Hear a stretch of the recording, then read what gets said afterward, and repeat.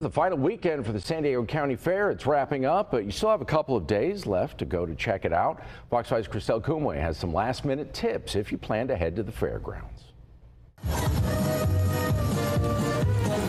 The final days of the San Diego County Fair are playing out at the Del Mar Fairgrounds. We decided to come to the fair because I heard it was the last weekend. The fair kicked off on June 7th and runs through July 4th. I see a lot of food, which I love. It is jam-packed with rides, games, food exhibits, festivals, and more. This is my first time. A real treat for first-time fairgoers like Danielle Hall here from out of town. And this is not how our fairs usually look. We get like the little 2 rides with the little thing. So I was like fair, and when I walked up, I'm like, this is big. I was blown away. It's massive compared to any other fair I've been to. Dwight Fry brought his 2 kids, Kirby and Carter, who came on a mission. Winning a gigantic unicorn.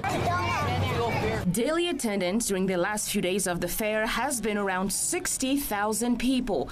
As a result, on-site parking at the fairgrounds has reached capacity several times in recent days. We are not sold out. Fairgrounds COO Katie Mueller says they've welcomed 830,000 people to the fair since opening day last month, and she expects that number will continue to climb. There's just tons and tons of fun for the whole family, diverse entertainment for everybody. You still have Monday and Tuesday to enjoy all the fun, food, and festivities the fair has to offer. But here's a pro tip. Organizers say to plan ahead and make sure to get your tickets online and consider parking off-site. In Del Mar, Christelle Kumwe, Fox 5 News.